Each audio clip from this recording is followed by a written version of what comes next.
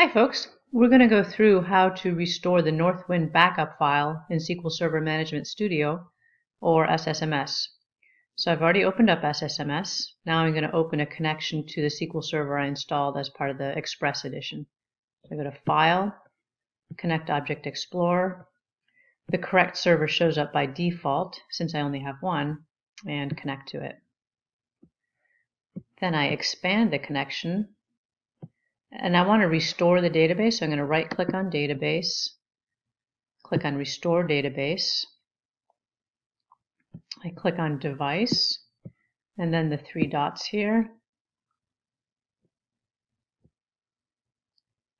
And then Add allows me to actually choose the file I want to restore from, which is this Northwind 2016 back that we placed in the appropriate backup directory from the install. And you may not need to do this next step, but I'll show you just in case. I'm just going to click OK here to select the backup device.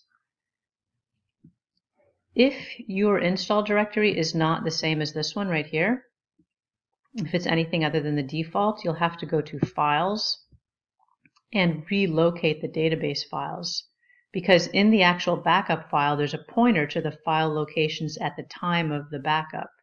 And it shows the original file names, and by default the restore tries to put them in the same place. So if that doesn't exist, then you need to relocate all files by using this checkbox here and putting in the appropriate file names, or sorry, the file folders. So I don't need to do that. I'm just going to skip it. And I'm going to click OK to start the restore. Restored successfully.